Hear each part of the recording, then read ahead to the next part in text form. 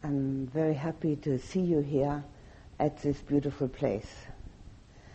I think we're very fortunate that we have been welcomed as a group into this lovely center.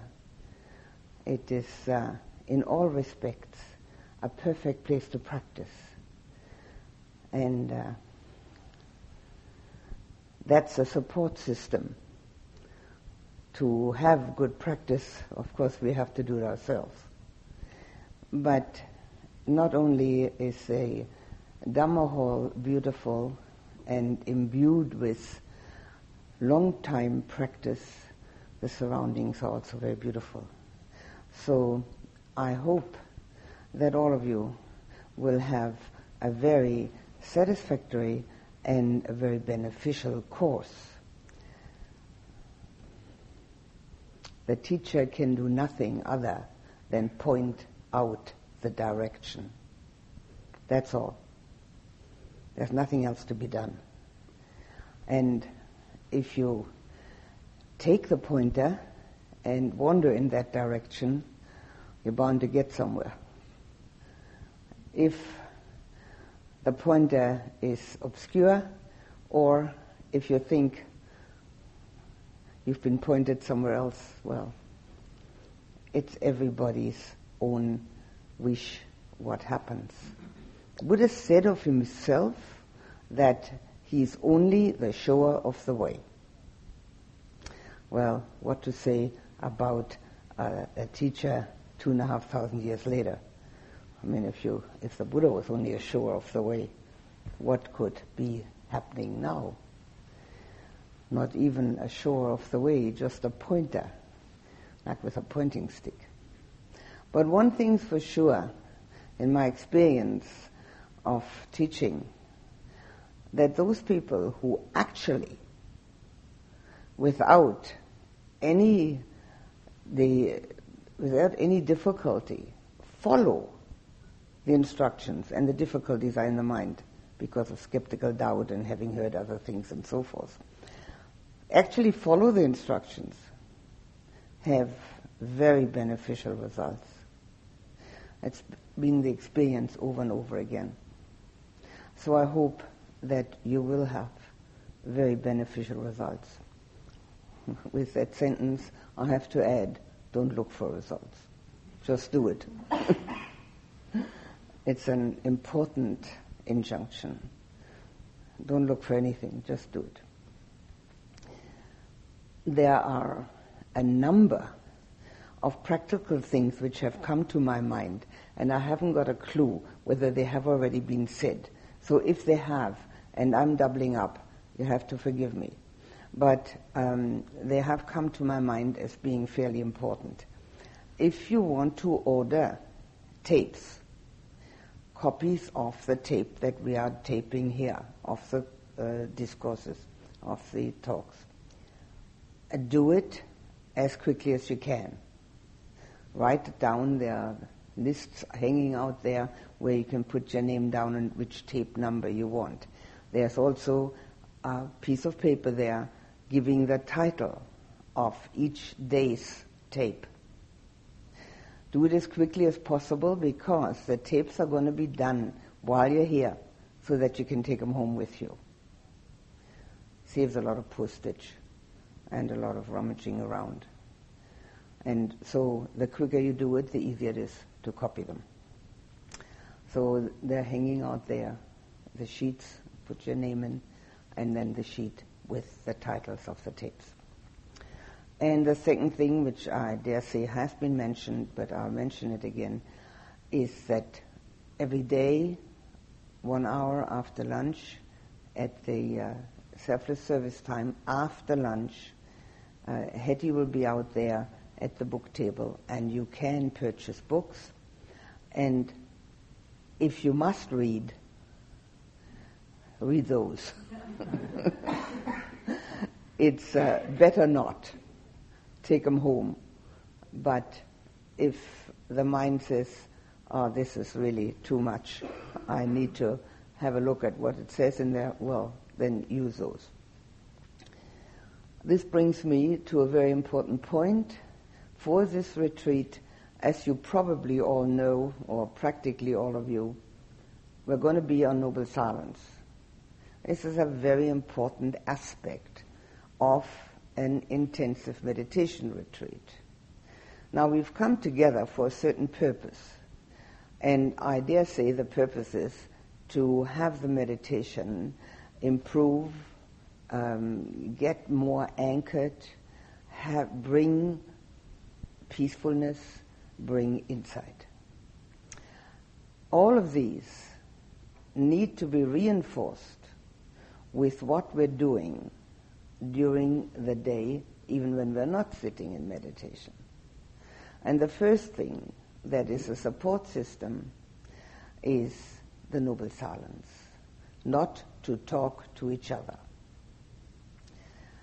When we talk to each other, we get personal opinions, and they may be favorable or unfavorable, it doesn't matter, they're personal opinions. The very first discourse in the Digha Nikaya, the collection of long discourses, is called the Brahmajala Sutta, and it lists 62 views and opinions that mankind has, which are, so to say, a collection of all the views we have. And the Buddha says they're all wrong, each one. It doesn't matter what they're all about. And they're wrong because they're coming from a projection of me. And the less we project out, the less we have to deal with that. So when we talk to each other, it's a going out. But what we're trying to do is we're trying to go inside of ourselves. And if we actually do and get the meditation to be peaceful and quiet, we will find inside of ourselves everything we've ever been looking for. We find the jewel that is hidden beneath all our thoughts, all our reactions, all our emotions. And that jewel is utterly joyful, utterly peaceful.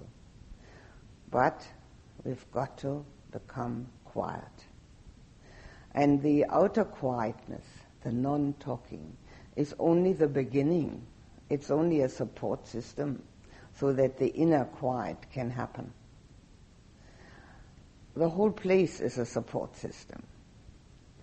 The kind of whole, the food, the people who live here, everything is a support.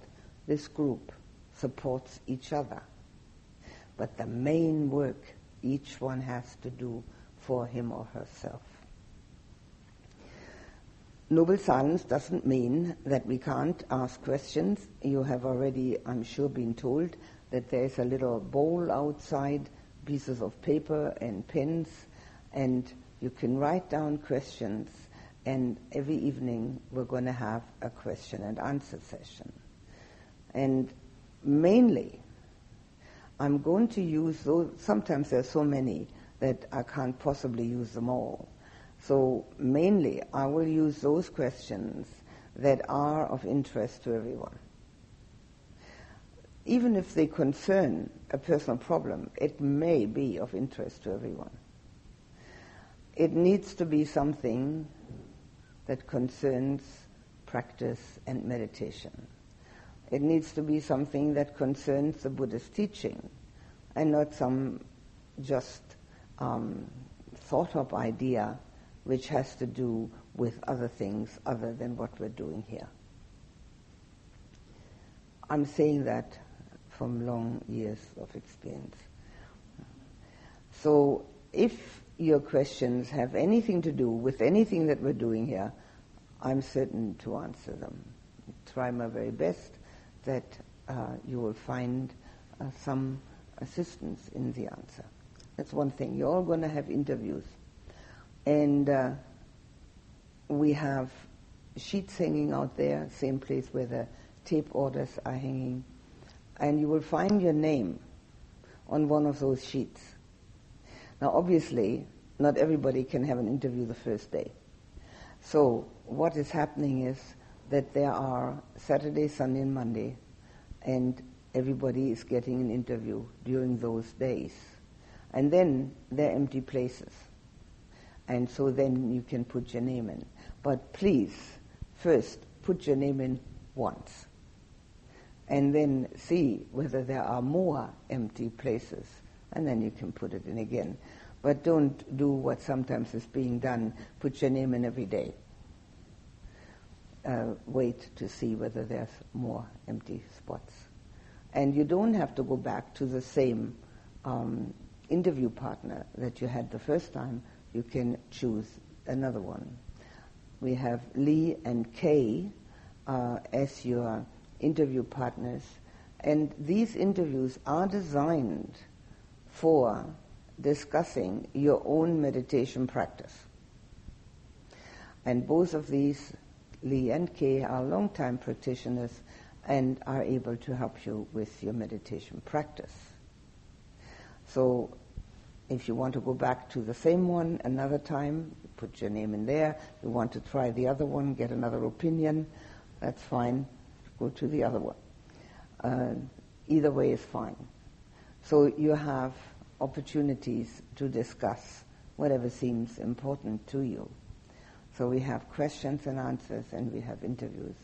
I also have some interviews, but not as many, because I find it rather tiring. One of the things which I'd like to talk about tonight are the immediate benefits of meditation, which are important to those of you who have not meditated for very long yet or have not become concentrated. The immediate benefits of meditation, which happen to everyone when they sit down. One doesn't even have to be concentrated. Now, I think that's a great consolation, isn't it? That one doesn't even have to be concentrated in order to get benefits of meditation. And if more people knew that, less people would stop meditating. Because obviously it's frustrating when one tries to concentrate and it doesn't happen. And one does it again and again, and apparently nothing happens. But it's not true. Something always happens. But it's very helpful, I think, to know that something always happens. So we're going to look at the immediate benefits of meditation. The first immediate benefit of meditation is making good karma. And I don't know whether this is stressed enough, how important it is to make good karma. It may be just one of those things or sentences that are taken for granted. And we take so many things for granted which we should look at in a far more analytical way. Making good karma means that we have a support system for our lives. And that support system is neither material nor financial, not dependent on other people. It's not dependent on anything outside of us. It's strictly dependent on what we do. Karma, literally translated, means action. But the Buddha said, karma, O monks, I declare, is intention. So when you sit down with the intention to meditate, that is good karma. And the more good karma we make, the easier it becomes to meditate. That's why it's so important to have patience with oneself in the meditation and perseverance. Patience, perseverance, and endurance. Without those three wonderful qualities, it doesn't happen. But if we know that every time we sit down with that intention that we are accumulating good karma, it may help us to keep that perseverance going. No matter what happens in the meditation, the intention has been there. So that's the first benefit. The second benefit is that it is an immediate antidote for our third hindrance. We've got 5. The third one is sloth and torpor, it's usually called. Laziness of the mind, one could say. Lassitude of the mind, lethargy. It's also disinterest, but it's also sort of a projection. Maybe I can do it later. Maybe I don't have to bother. The mind that likes to fantasize, the mind that likes to dream up things but never follows through, where nothing happens. So the mind that has sloth and torpor is a mind that the Buddha described as being in prison. We have imprisoned it ourselves, but we've got the key. So every time we sit down to meditate with the intention to meditate, and then put our attention on the meditation subject, that sloth and torpor is at that moment totally negated. The mind is trying to focus. It's not saying, I'll do it tomorrow, I'll do it when I'm not so busy, I'll do it when I'm retired, I'll do it another day when it's not so hot or so cold. It's doing it then and there. It's right there. So this is the immediacy of the antidote against that particular hindrance. That particular hindrance is not so much recognized. It's easy to recognize when one is angry. It's not quite as easy to recognize when one has a craving. It's not quite as easy as anger, but it's also recognizable. And those are the first 2. But the third one, the mind that just doesn't want to really focus and get going, it's not so easy to know. And it's a big hindrance. A big hindrance in daily life and of course in meditation. So we have an immediate benefit by trying to focus immediately, right then and there, even though that the focus doesn't remain and doesn't matter. We have to do it over and over again. That doing over and over again is the antidote over and over again. And it doesn't matter how often we have to go back to the breath, because we've lost the concentration. Every time we do, it's working against that laziness of the mind. So these are 2 traditional benefits, but we have more than that. Because we're going to label the content of our thought, that what is the disturbing thought that disturbs our meditation, we learn an enormous lot about ourselves. That labeling is, when there's no concentration, the most important thing to do. I'll explain the labeling afterwards. But what it does is, the first thing it does is, it shows us our thought patterns. Everybody has patterns of thoughts that recur over and over again.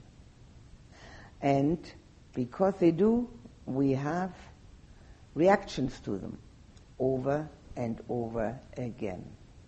And we find ourselves, actually, if we know about it, in a sort of circular movement of the mind. We think a certain way, we react a certain way, and because we react, we have a certain emotion. And as we have a certain emotion, we think a certain way, we react a certain way, and have that emotion again. It's like a record player that has gone out of hand and keeps turning and turning and turning.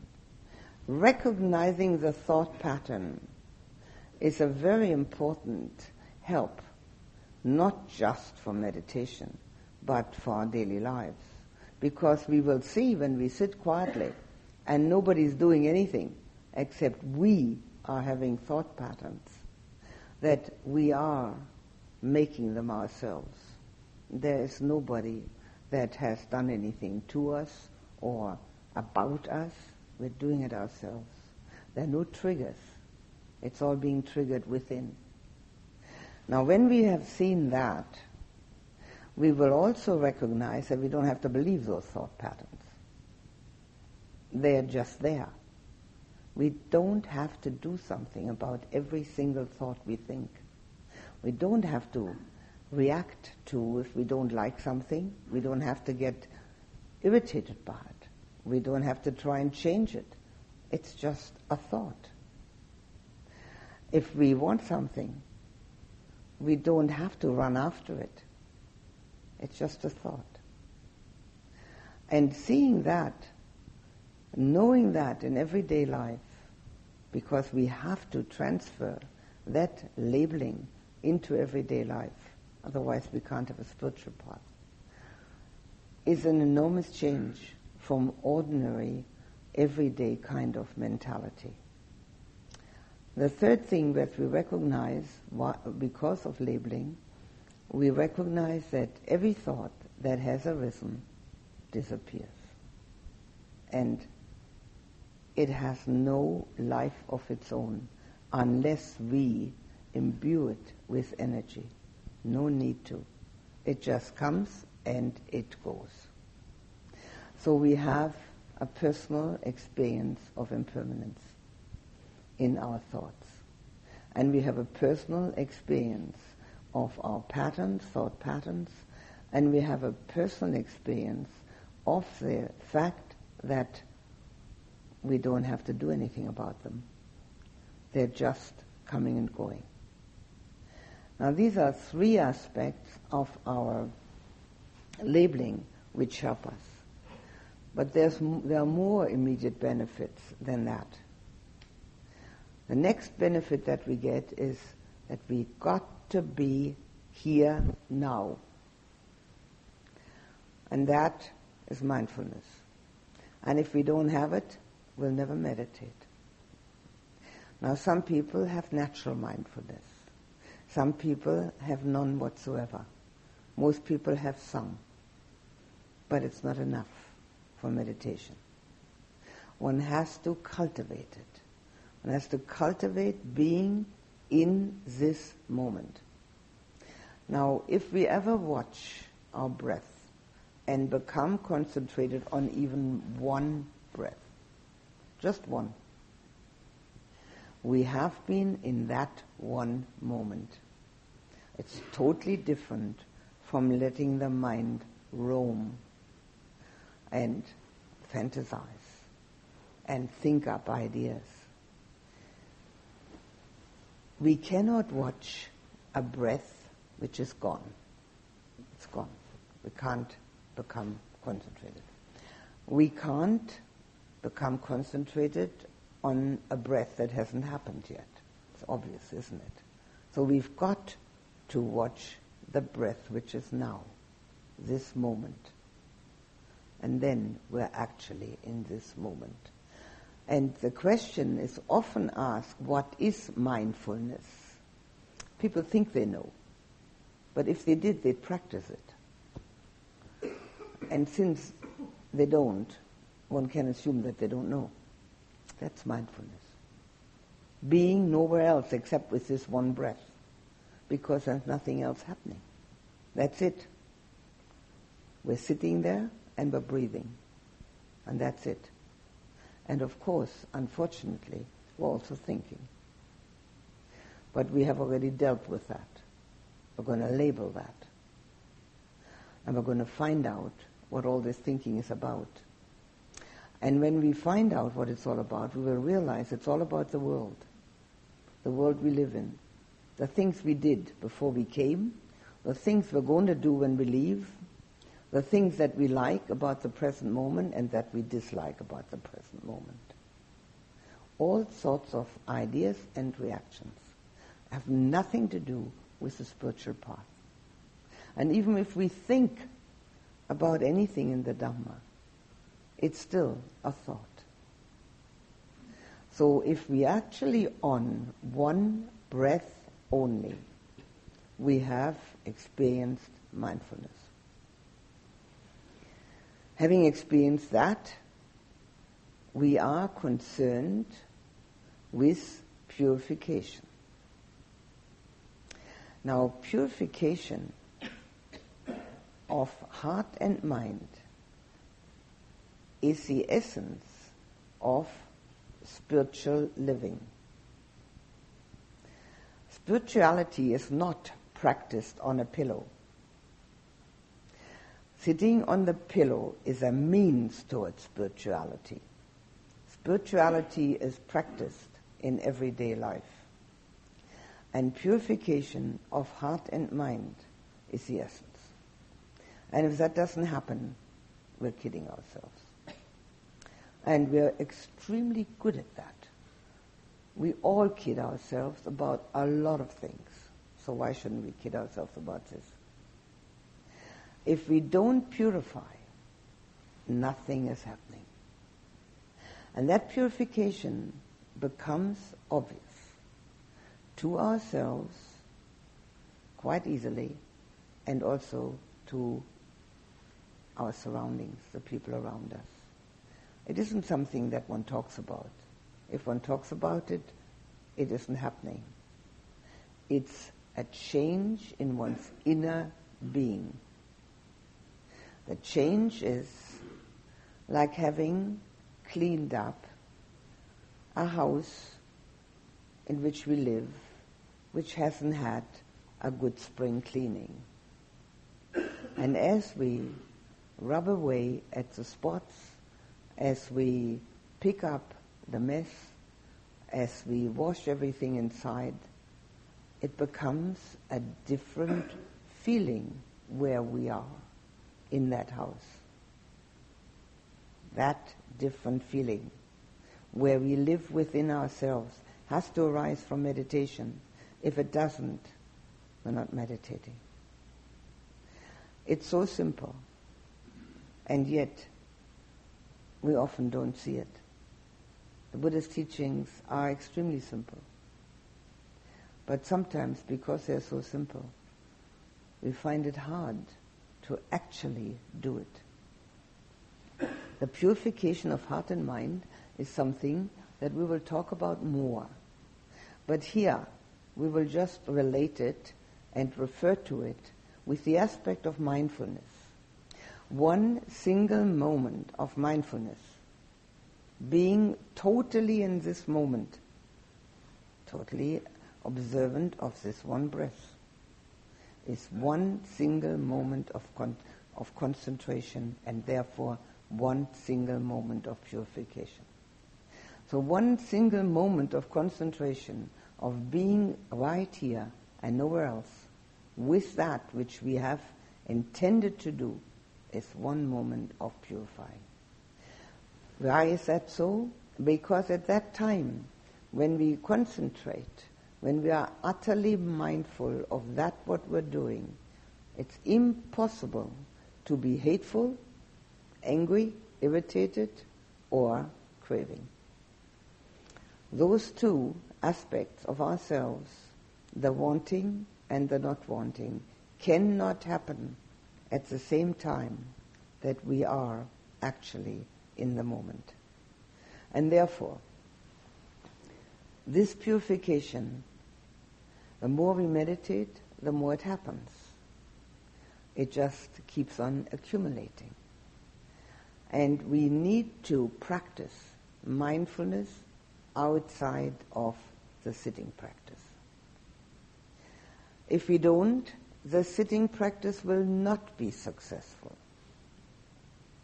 There are so many obstacles to successful practice, but there are also so many support systems that we should, if we can bring ourselves to do it, take every support system there is and use it, so that all the obstacles fall by the wayside.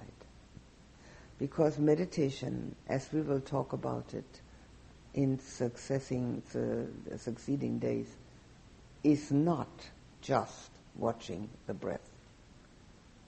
Meditation, watching the breath, is a method. Meditation starts when the method stops.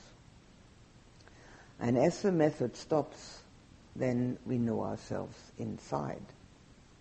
So we have to first take every step to get there. Mindfulness outside of the sitting practice.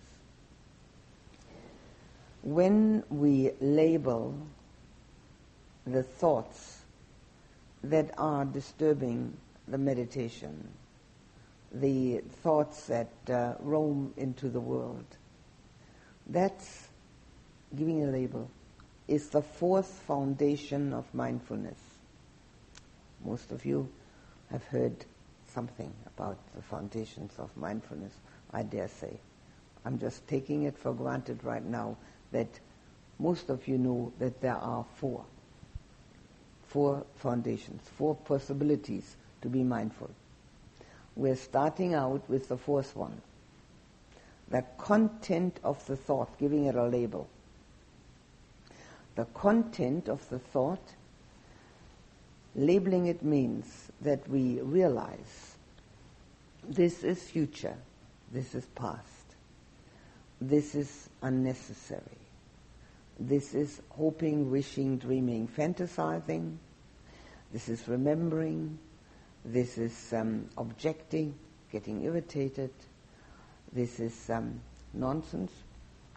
That's a good one. If one can be honest enough to oneself, nobody else needs to know about that. But if we tell ourselves that, it's a good one. Because we can see all this stuff that comes up. It's like in a dream. Things come up that we haven't thought about in years and couldn't possibly have any significance. It's long gone. So we can label nonsense, we can label later, we can label not necessary. We can use all sorts of labels. We don't have to label this is home, this is work. It's much better to label it in the way that I've just described. Most of it will be either future or past. It's hardly anything that isn't that. Could hardly be anything that isn't either future or past, which immediately brings to mind, I'm not here now. Where am I? That's a good question too. What am I doing with my mind? Why is it out there? Why isn't it here where I want it to be? These are all labels, all concerning the content of the thought. Now, if we do that in the meditation, which we will do in a few moments, that has to continue outside of meditation. It's just one of the foundations. And you will notice then that it's becoming much easier to get back to that which is really important. Now, when we meditate and we have labeled, we learn that the observer of the thought is no longer the thinker. And so the thought dissolves. And we can go back to the observance of the breath. So what we're doing is we're substituting the thought with the attention on the breath. Now, outside of meditation, and this we do with every thought, be it ever so kind and nice, because we want to meditate. We're not trying to be kind and nice while we're meditating, we're trying to meditate. But when we're doing this outside of meditation, we can actually see whether the content of the thought is wholesome or unwholesome. And if it's unwholesome, we substitute with a wholesome one. And if we practice this here in the meditation, outside of meditation, we will be able to practice it in daily life. And as we do that in daily life, our whole life changes. It can't help but change, because the only thing that makes us unhappy are our own unwholesome thoughts. Nobody else can make us unhappy. All we can do is react. And if we don't, there's no need to be unhappy. So if we really want to have a quality of life which is far removed from the ordinary, what I call marketplace mentality, and has a spiritual quality at all times, we need to know what we're thinking and be able to substitute the unwholesome with the wholesome. So you can see that you have an immediate benefit from the most unconcentrated meditation. No matter how much you think, if you label it and learn the labeling and thereby learn the substitution, you have a great advantage. The whole inner being in daily life changes, where eventually you can rely on your thoughts and no longer be bothered by them. Most people are really and truly bothered by their thinking, and some are so bothered by them that they become quite excited and sometimes depressed by them. No need to, if we are able to substitute. So substitution is the one important matter to take into daily life, and you have to practice it outside of the meditation in the hall. Otherwise, we can't take it with us. It's something that we learn and it becomes habitual. Mindfulness, as the first foundation, is mindfulness of the body. And it is being practiced as we watch the breath. Breath is body. And as we watch the breath, as it goes in and out, we are concerned with one part of our body. Outside of meditation, use that mindfulness as the main aspect of mindfulness. What one is doing with the body. We know when we get up. We know when we sit down. We know how we sit. We know when we put our shoes on, when we take them off. We know every step we take from the seat to the door. We know every step we take from the door to the dining hall. We know when we sit down. We know that we pull out the chair, that we sit down, when we pull in the chair. Most people can't be bothered. Be bothered. Do it. It's the only way you'll ever get the meditation to the point where you would like to have it, even if you don't know where you'd like to have it. But I can assure you, without that, it doesn't work. You can't expect the mind to do anything it wants, as it usually does, then come in here, sit down, tell it to concentrate, and it will do it. How can it do a thing like that? If it's been playing around all the time in between meditations, and then it's supposed to sit down here and get concentrated, it's asking the impossible. And most people do ask the impossible, and therefore they don't get possible results from it. So watch every step. The Buddha said, mindfulness of the body is the opening to the deathless. We'll talk about what the deathless means at a later date. It also means not being born, of course. But we don't want to go into that now. Without mindfulness of the body, he also said, we won't be able to recognize who and what we are. Now, eating is a very, very good opportunity for mindfulness. It takes a spoon, put it in, dish it out on the plate, and take the fork, stick it in the mouth. Then we chew, taste, swallow. Watch it at the next meal and see whether you actually chew, taste, and swallow, or whether the mind is making up all sorts of stories. The stories are, who's that in the green sweater? I think I've seen that person before. That's funny, looks familiar. Well, maybe I haven't seen him. Maybe all these other people I haven't seen before. And that's strange. Why didn't my friends come? They should have come too. I asked them to come. Well, that's the matter with friends. And the mind just goes on and on and on and on. And all the time you're chewing, tasting, swallowing. And there can be another story going on. It's another storyline. Oh, this tastes good. I must get the recipe for that. Well, I'm not supposed to talk. Well, maybe I can write a little note about the recipe. And I do like this kind of food. I should really cook more of that. And there's no end to it. The mind, we call the mind a magician. It can do anything. The magician can do things which look so believable that we have been believing it for decades already. But this time, we're not going to. We're going to tell it to stop. We're going to say to the mind, look, we're here for a certain purpose. We're here to get inside of ourselves. And that purpose is not accomplished if you do all these funny things you always do. So please be concentrated on eating. And then maybe the mind will do it.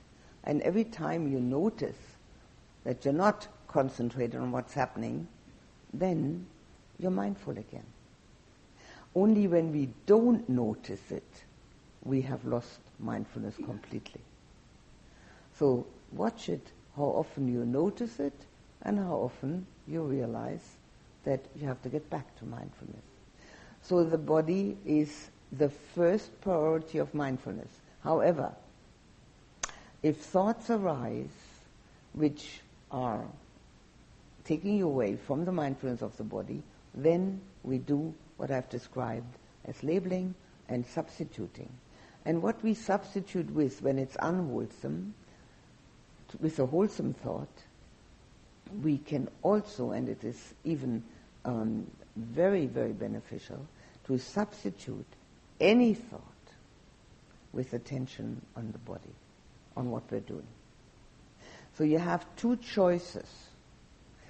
If the thoughts that arise are taking you away from the mindfulness of the body, and you realize the thought is unwholesome, you substitute with a wholesome one. And if you realize the thought is quite wholesome, you substitute with the attention on the body. And the same applies to everyday life. There are many occasions where we can just be concentrated on what we're doing with the body. It's a great way of protecting ourselves from doing anything which could possibly be harmful to ourselves or our surroundings, when we exactly watch what we're doing. Now, all that has to take place outside of meditation. The mindfulness, the attention to oneself. And you will realize that being silent is the necessary ingredient for being attentive. And when you realize you've lost your attention, you've got it again. Just tell yourself what's going on, and you will see how much the mind can do. It can do so many things which are so totally unnecessary. And that's why we get so tired, even when we haven't done anything physically. Because the mind is constantly chewing away at something. So our immediate benefits of the most unconcentrated meditation are making good karma, antidote against sloth and torpor, seeing our thought patterns through labeling, not believing any of that, but realizing that it's totally impermanent and substituting the thinking with the attention on the body, on the breath, and the purification which comes from that, and the learning of being in the moment. Being in the moment is the one thing that protects oneself from all worries and sorrows. Being in this one moment. Most people hardly ever, if ever, experience it. They think about what's going to happen in the future. They think about what happened in the past. They worry about the future. There are so many things to worry about. One can make long lists what one can worry about. But to be in this one moment is such a relief and such a beautiful happening that you should really work at that. We've all probably experienced it at one. It's all joyful if we don't think about the future and the past. Try it out and see it for yourself, whether it is or it isn't. The joy that we can experience in the meditation is all based upon this sort of really concentrated attention. When we do and are attentive enough, then eventually there comes the time when the mind no longer plays games and forgets about its tricks. It's a very tricky mechanism, the human mind. And as long as we believe everything we think, we also think we own it. And none of that is really true. These are our immediate benefits. And when we have these immediate benefits, we will see that they are cumulative. Day after day, there is some sort of change. Now, there are two things I need to say from a practical standpoint. The first thing is what we're going to do in the meditation, which will only take a moment.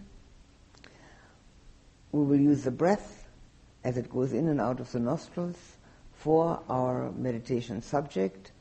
Those of you, of course, who have meditated with me before and are able to do the meditative absorptions, well, just go ahead and do it, unless you need a bit of a starting point to get going again. But if you can do it, just do it. But those of you who haven't, breath as it comes in and out of the nostrils. And those of you who need a support system for the concentration, I'll mention 5 different ways of supporting the concentration. One is counting, which of course any of these support systems we can let go after some time when we don't need them anymore, but we may need them to get started. 1 on the in-breath, 1 on the out-breath, 2 on the in-breath, 2 on the out-breath, no further than 10. Every time there is a disturbing thought, back to 1. Otherwise the mind is going to make up stories. Was I at 4? No, I must have already been at 8, or maybe it was already 10, and I really can concentrate. Look at me, I've been at 10. So none of this is necessary. Just going back to 1, nobody knows about it anyway. So we don't have to pretend or, be anything special.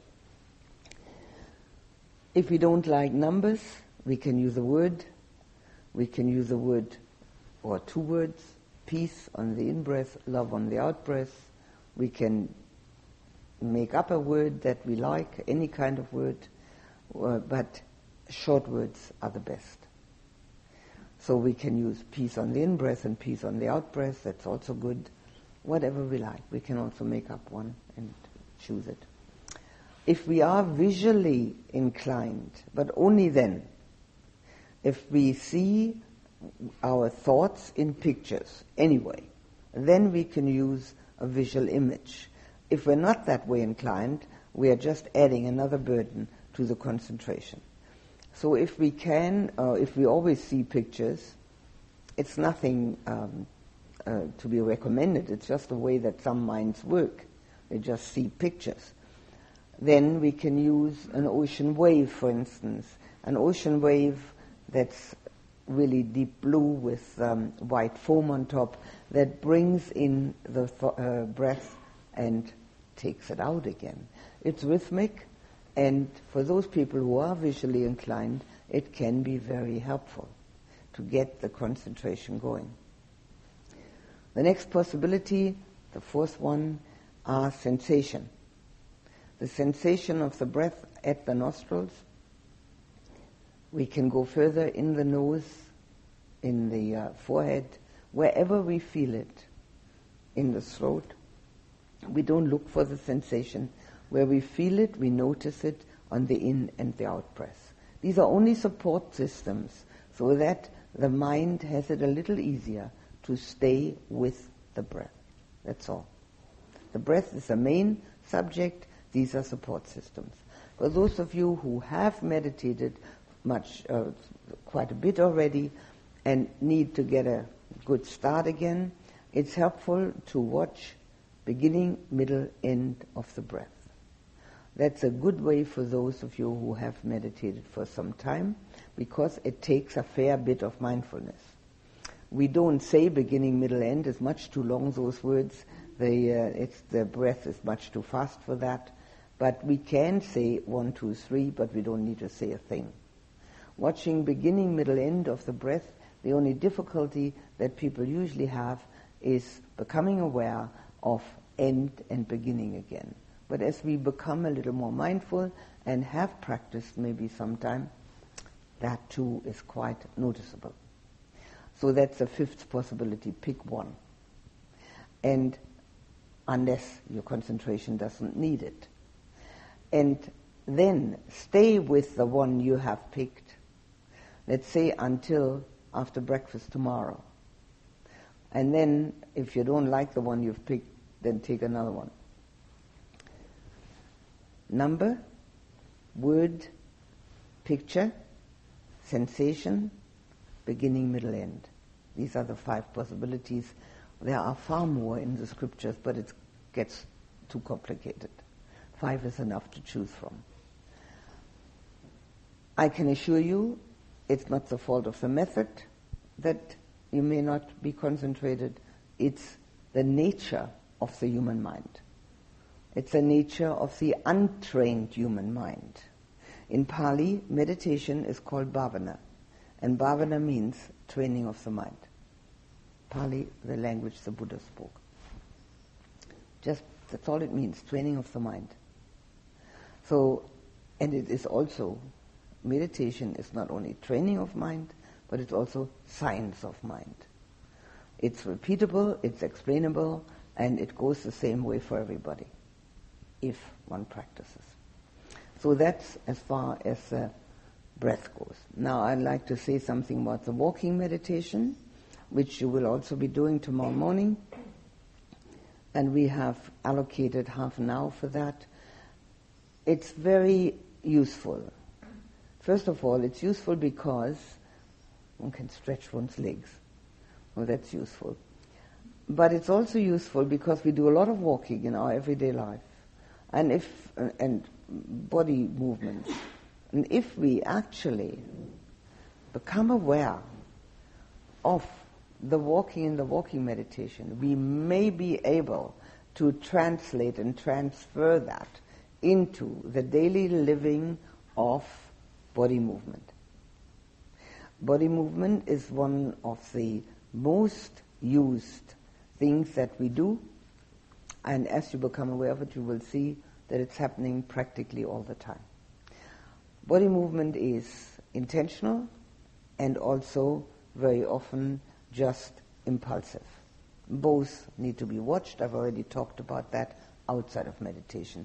The walking meditation helps us. Walking meditation means that you pick a walking path about 20 to 25 paces long, anywhere outside. If the weather remains as it is, outside will be the best place to do it. If you do it on grass, it is very helpful to do it barefoot if you're not too cold. You can do it with shoes on, of course, too. Barefoot helps one to become more aware of the actual touch sensation, but it can be done with shoes. It's entirely up to you. On that walking path, please don't intersect with another person. That's disturbing for both of you.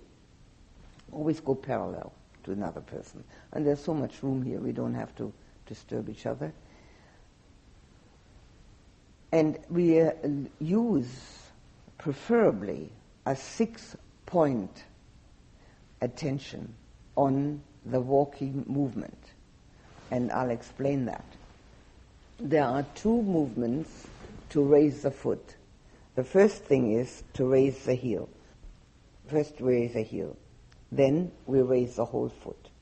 So there are 2 movements just to get the foot off the ground. Then the foot goes up in the air. And then it goes forward in the air. So we have 2 movements in the air. Then the heel goes down, and then the foot goes down. So you've got 6. And you can count 1, 2, 3, 4, 5, 6. If you only wind up with 5, it's okay. Next time you might find 6. I'll just say it once more. 1, 2, 3, 4, 5, 6. It's helpful because it is minute mindfulness. The more minute mindfulness becomes, the less problems we have on all levels. The one way for the purification of beings is mindfulness, Buddha's words. To be there now. In the walking meditation, eyes stay open, they go down, they automatically go in front of the foot so that there's no disturbance through the movement. Don't look around because that's disturbing. Eye contact with the scenery takes away the concentration. Down. The hands should be together in front or in the back so they don't dangle. And as you come to the end of the walking path, you are aware also of the turning around and going back. And again of the turning around. And if you find the 6-point attention difficult, you can do it 3-point. It doesn't have that minute attention, but it's also a good start. So what we do with that is raise the foot, then put it in the air and get it down. So it's raising up and then down. It's a 3-point attention. You can count 1, 2, 3. You don't have to count. You can just be aware. Now, when in meditation you find that you're getting sleepy, immediately open the eyes and look at the light. You can pull your earlobes. You can rub your cheeks. You can give yourself a pep talk. And if nothing helps, nicely and slowly and quietly stand up. Most people can't sleep standing up. And once you've stood up and become awake again, you can quietly sit down again without disturbing your neighbor too much. It's a waste of time to sleep in meditation. Sleep is reserved for being in bed. And that also is not such a wonderful thing. I mean, we do need it. We do have to sleep at night. But since most people die in bed, it's no use trying to foster that any more than necessary. So probably the biggest help you can get is giving yourself a pep talk. This is a time to meditate. This is a time when everything has been arranged for me.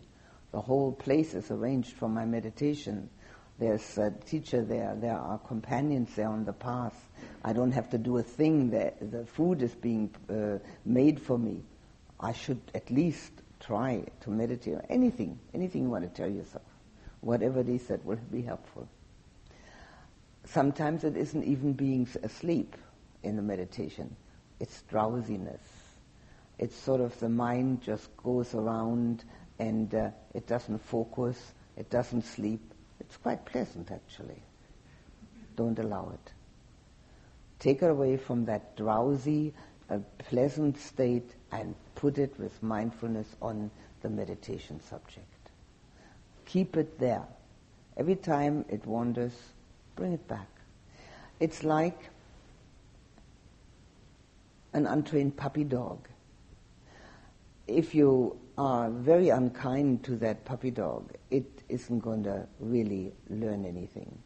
If you're too lenient, it won't learn anything either. You have to find a fine balance to train that untrained puppy dog. You have to bring it back to where it's supposed to be and tell it over and over again, now come on, do it, and do it right. It's the same with our mind. We have to tell it nicely, pleasantly, lovingly, but determined.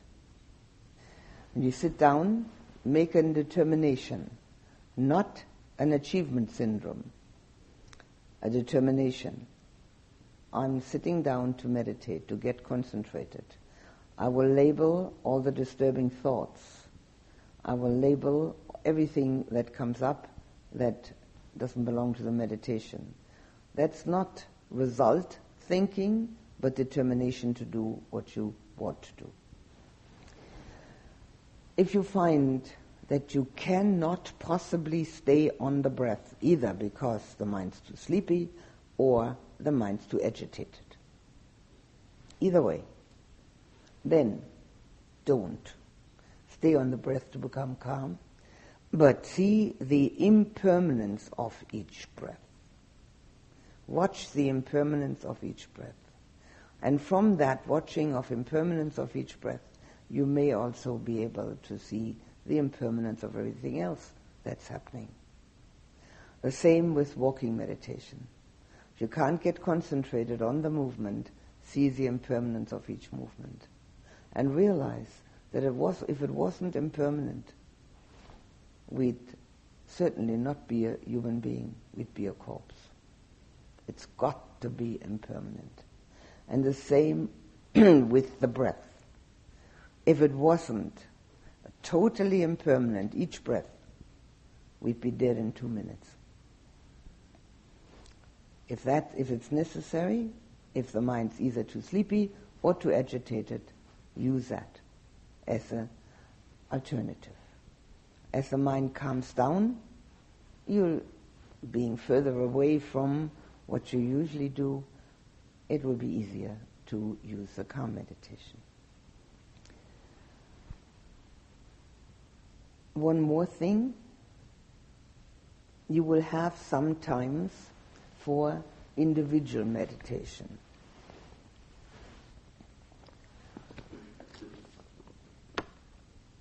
The people who do selfless service in the morning will have the individual meditation in the afternoon and vice versa. Those that do the selfless service in the afternoon have individual meditation in the morning. So, when you have that individual meditation, which is 1 hour, do it. The more you do of it, the easier meditation becomes. Don't look for comfort. Look for spiritual development. California is renowned everywhere. It's nice and easy. This isn't nice and easy. It isn't supposed to be nice and easy. It can't be. All the nice and easy things you've all done. Probably all been surfing, you've all been swimming, you've all had sunbaths, you've all had trips, you've all had partners. I mean, you've done it. So now what? This isn't the same thing. this is difficult. And because it's difficult, one has to make up one's mind that one really wants to do it. It's not far to the beach from here. I suggest you don't go. It's a drawback to this place. Don't. You've all seen the beach. Is there anybody here that hasn't seen a beach? You've all stuck your toes in the water. You've all been in it, in the ocean. This is different. Make it different for yourself. See that there's something else in life that has nothing to do with personal, physical comfort. It has to do with letting go of sense contacts and contacting one's inner being. That's what it's all about. Of course, if you feel, and that happens, that at this particular point in time, which whatever time that may be, the mind just refuses. It doesn't want to concentrate. Okay, go and sit on a bench somewhere and just become aware of the touch contacts, of sitting, or become aware of seeing and watch what happens. It's possible. But if none of this is happening, and sometimes the mind does have this short circuit where it can't concentrate for a short period of time, what we'll have here in the hall is we'll have a bell after half an hour, a little bell, after half an hour of the individual meditation, where you can stand up and stretch your legs or go out or come in. You don't come in when you feel like it. You either come in at the full hour or at the half hour, and you come or go out. And then, if you go out, you can do half an hour walking meditation, and you can, as I said, if you can't concentrate, you can sit and become aware of touch contact or eye contact, seeing something and see what happens. It's very, very interesting, and it brings a lot of insight if it's done properly. We'll talk about it in more detail. So the individual meditation is always coming in and going out in the full hour or the half hour. At other times, you don't. If you've missed the first coming in, come on the half hour. You can divide your individual meditation into half hour walking, half hour sitting. You can also, after half an hour, stand up, stretch your legs, and sit down again. We'll have a bell after half an hour. And so we are together here for only a short time. At this moment, it may seem as if it's going to be, so long. It doesn't matter what I do the first few days. There's so much time. You will find that the time is over very, very quickly. Time is not something constant. It is totally dependent upon concentration. When you're very concentrated, you will think that the bell goes after you just sit down. If you are not concentrated at all, you think the person who's supposed to ring the bell has fallen asleep. It's a matter of concentration. Time is not the same for everybody. So we'll see that is important to use your time well.